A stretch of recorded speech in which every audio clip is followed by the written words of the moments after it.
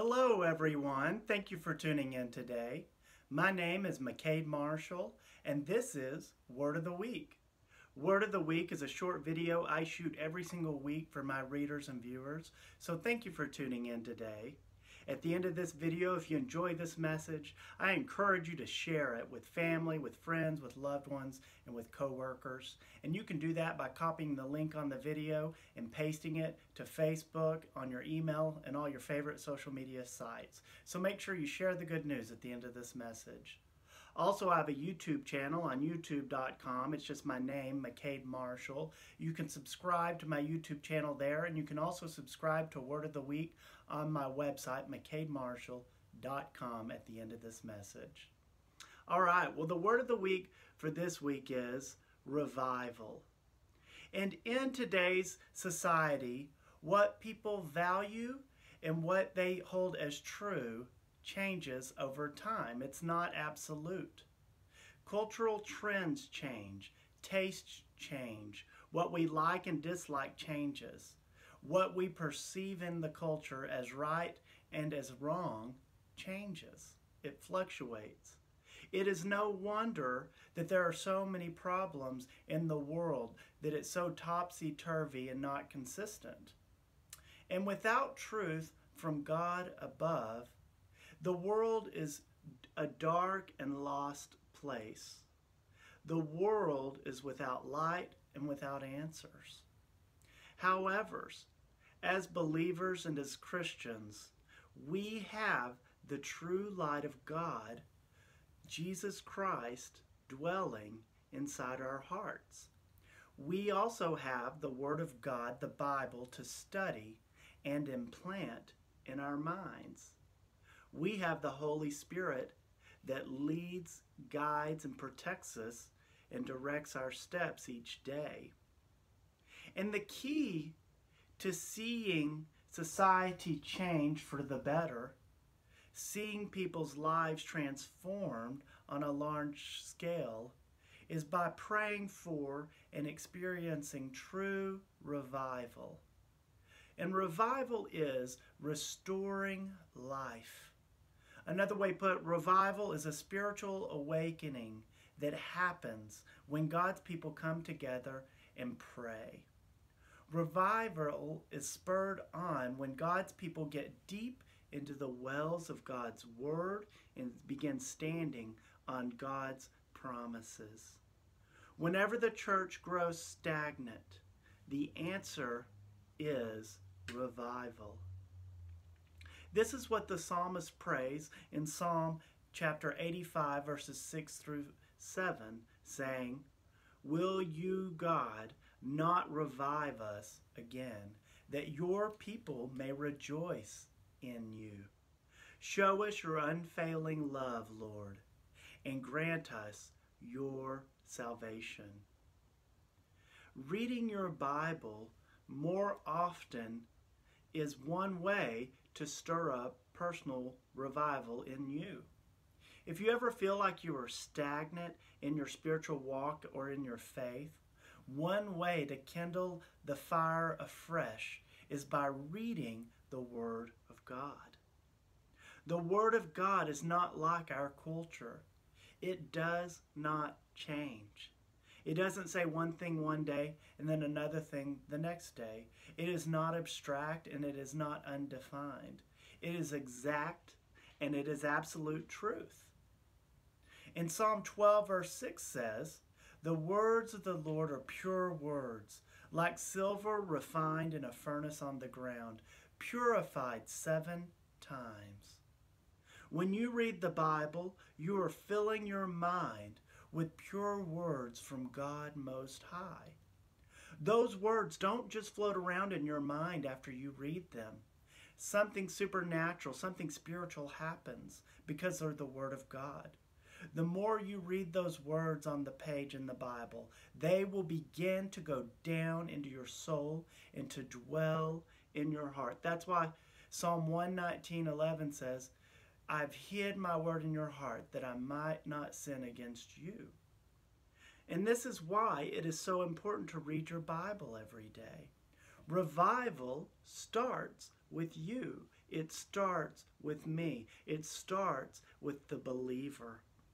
It starts with your knowledge of the Holy One and what he has spoken to us through the generations by his word and by his Holy Spirit dwelling among his people.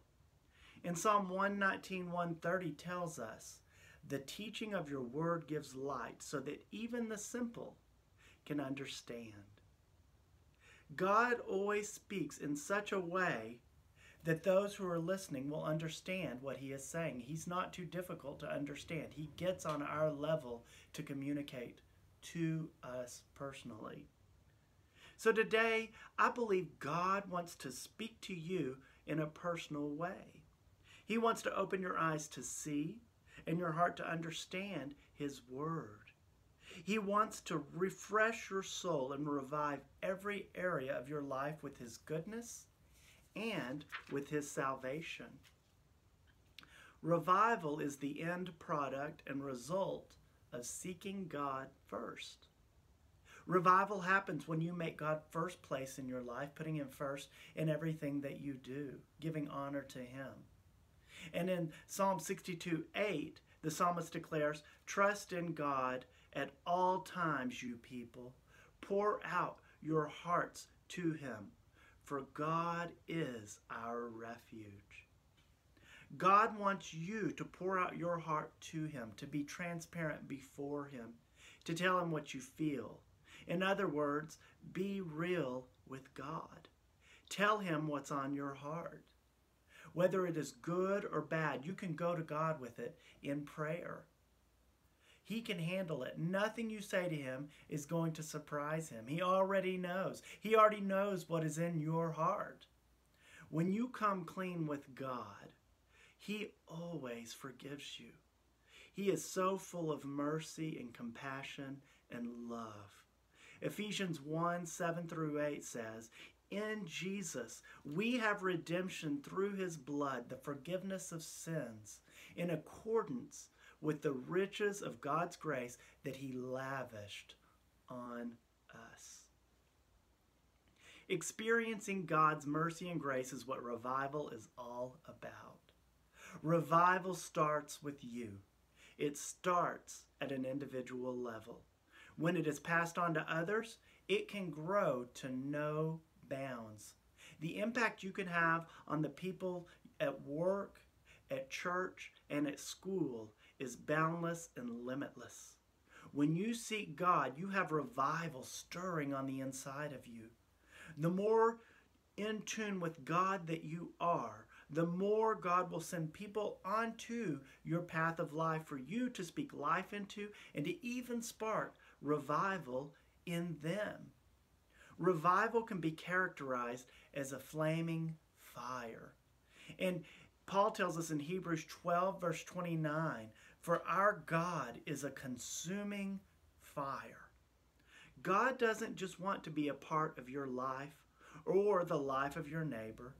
He wants to be more than that. He wants to be all-consuming and all-encompassing. He wants to surround your life with his goodness, with his power, with his presence. He wants to rule and to reign in your heart and in what you do. He wants you to break out with the good fruits of his kingdom that comes from knowing him and experiencing this fire, this revival within. You are like a fruit stand of God's goodness, always bearing fruit. You have God's favor, you have God's mercy, you have God's grace.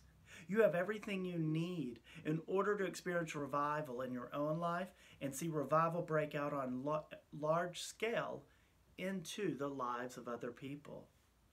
So as you seek God, praying and going deeper in the study of God's word, have an attitude of expectancy. Expect revival. Expect other people to come to know Christ. Expect your fellow brothers and sisters in the Lord to get their fire back for God. When you do this, faith rises.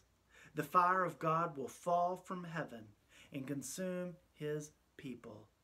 Revival will happen. Well, I just want to pray over you really quick that you would get this in your spirit, that revival is coming, and that revival starts with you. It starts with me. It starts with the church and every believer in it. And when you have Christ abiding in your heart, God calls us to feed the inner man, to feed our spiritual muscles, to feed His Spirit living in us. And the way we do that is several ways: by studying Scriptures, memorizing Scriptures, and standing on the Word of God. It starts with praying by yourself and praying with others, going to church, getting around other people who are passionate for God. That's how revival starts. So I want to pray over you that you would experience more and more revival, and that it would spread to others as well. So if you want to bow your head and close your eyes and just listen along as I pray over this message. Father God, thank you so much for everyone listening and watching right now. Thank you, Lord, for revival. Thank you, God, that you said you're like a consuming fire, that you take over like a wildfire. You're just out of control in the sense that your Spirit breaks out and knows no bounds. It can touch anyone. It can touch a Christian. It can touch a non-Christian. It can even touch people who are of a different faith with your love and with your power that comes by knowing you, Jesus Christ. So thank you, Lord, that revival is coming and that revival is happening in our own life, and that you are refreshing us in our work. You're refreshing us in our churches. You're refreshing us in our communities and in our lives. Thank you, Lord, in advance for bringing revival like never before, in Jesus' name. Well, I want to tell you the first step to experiencing more of God's goodness is by having a personal relationship with God's Son, Jesus Christ. The Bible says that there is no way to the Father except through the Son, Jesus. So if you've never received the free gift of eternal life, which comes by knowing Jesus, I just want to invite you to pray this simple prayer and ask Jesus to come and abide in your heart. So wherever you are, if you want to bow your head and close your eyes and just repeat after me as I say this prayer. Lord Jesus, thank you for coming to die on the cross for my sins. I repent of my sins. Come into my heart. I make you my Lord and Savior. Amen. Well, if you prayed that simple prayer, the Bible says that you are spiritually born again and that your name is written in the Lamb's Book of Life in heaven. So welcome to the family of God. And the next step in your faith journey is to be water baptized and get involved in a good Bible-based church and Christian community and let people encourage you in your faith journey. And read your Bible every day and learn the promises of God. Learn the Word of God. And pray. Talk to God like you would your best friend. The Word says to cast your cares upon God because He cares about you. There is nothing outside of God's reach, and there's nothing that concerns you that God isn't interested in. So pray, talk to God like you would your best friend. And make sure you tell someone. Tell a pastor, or tell someone you know that is a Christian. Tell a friend or someone at work or someone at school that you know that is a Christian, that you gave your life to Christ, and let them encourage you in your faith journey as well. Well, I also have a website with a lot of great resources just to help you along in your faith and to inspire and encourage you. And my website is just my name, McKadeMarshall.com. And on McKadeMarshall.com, you can watch other videos just like this one with different messages under the Word of the Week tab. And each message will just inspire you and encourage you and teach you a different lesson from past weeks. And also I'm a writer, and I email and mail out newsletters every 3 months free of charge for all my subscribers. So if you're not subscribed to receive my newsletters, you can do that under the newsletters tab. I'd be more than happy to mail you my latest newsletter. And I have a couple of books out. And the first book I wrote is called Tasting the Goodness of God. And Tasting the Goodness of God is a 31-day daily devotional I wrote to help you learn how to spend time with God each and every day. And you do it for about a month. And the devotional is written so that it doesn't take long to read a devotional a day. And at the end of each devotional, there's thoughts for the day, so it'll challenge you. And you can also journal and write in response to the questions. So make sure you check that out at the end of this message. And I also have another book out called Breathe. And Breathe is a little longer and a little more in depth. It goes deeper in the Word. And Breathe is about God breathing new life into your God-given dreams. because God has had a plan for you from the beginning of time to fulfill a great purpose and calling from Him. So Breathe is all about that and has prayers at the end of every chapter that you can pray over yourself and over your loved ones. So make sure you check those books out, and you can order those. I'd be more than happy to sign them and ship them to you. So check out McKadeMarshall.com. All right, well, in closing, I want to declare a special blessing over you. I declare you're going to experience revival like never before. As you spend more time in the Word of God, your mind is going to be filled with the knowledge of God. You are equipped to do all God has called you to do and become all you were made to be. There is nothing you cannot accomplish with God's help. In Jesus' name. Well, I love you, and I'm praying for you. God bless you.